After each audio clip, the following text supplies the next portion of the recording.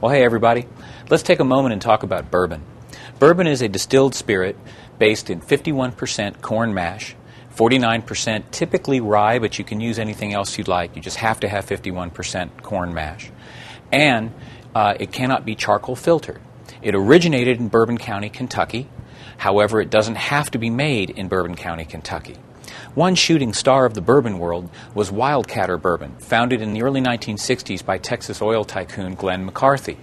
Unfortunately, the whiskey never really caught on in terms of popularity, so after just a few years, Mr. McCarthy sold his interests to a distillery out of Kentucky. They kept the product alive for another 4 or 5 years, and then it vanished altogether. I'm sure at this point it would be a highly sought-after collection item if you could even find any in existence. Known for drinking binges and barroom fights, Mr. McCarthy's whiskey had a larger-than-life personality, as did he. It was known for its caramelized corn flavor, as well as its robust heat and beautiful smoothness.